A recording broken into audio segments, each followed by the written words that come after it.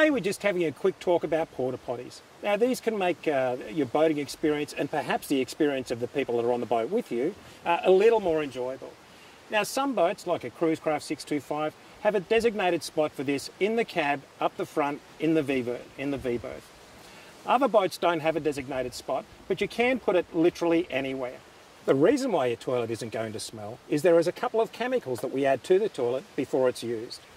One of them goes into the flushing tank and the other one goes into the holding tank.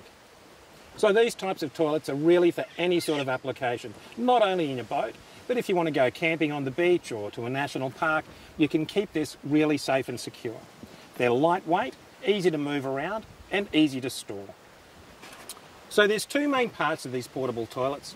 There's the top part of the toilet, and I think we all know what to do with this part. And then there's the bottom part, which is actually the holding tank and where all the waste is stored.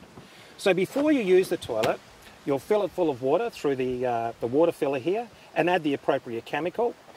And then when you use the toilet, you'll just use this handle, which is just to flush the water through to keep your toilet nice and clean. When the toilet's been used and it's time to empty it, it comes apart quite simply with these couple of latches.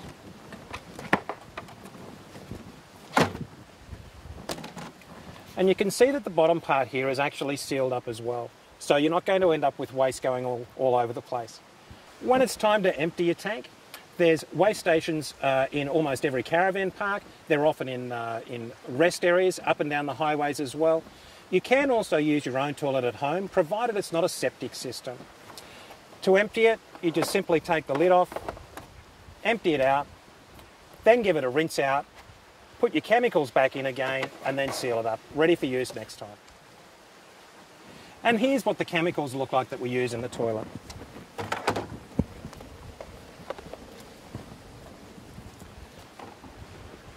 So there's the chemical that goes into the top tank, and that keeps the toilet nice and clean and smooth.